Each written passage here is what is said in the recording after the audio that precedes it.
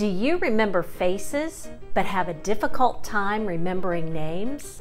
I'm Jacqueline Whitmore, international etiquette expert and founder of the Protocol School of Palm Beach. In today's video, I'm going to teach you 6 quick tips to remembering names.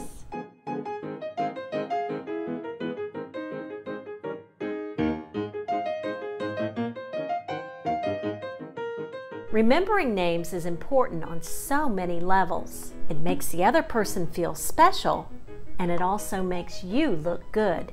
After all, the sweetest sound to anyone's ear is their own name. Here are some tips and tricks that work extremely well. Number 1, meet and repeat. If you're meeting someone for the first time, repeat their name after hearing it. Occasionally, use the name in conversation, like when you ask a question or say goodbye. "It was nice meeting you, Cheryl," is much more effective than simply saying, "It was nice meeting you." Number 2, spell it out. If the other person's name is unusual or difficult to pronounce, ask them to spell it out. When you see a name in print, like on a business card, or visually in your mind, you'll remember it more easily. Number 3, admit it. Let's face it, we all forget names from time to time. Don't be embarrassed to say, "It's been one of those days, please tell me your name again."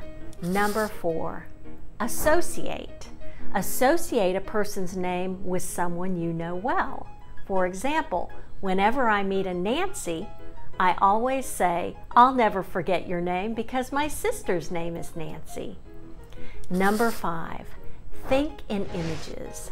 For example, if you meet a man named Tom Merriweather, picture a man beating a drum, dancing in the rain.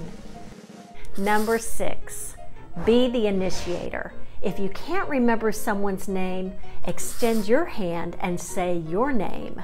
You might even add where you met the person. For example, you might say, "Your name escapes me, but I do remember you at the craft fair last month." The other person will be prompted to say their name in return.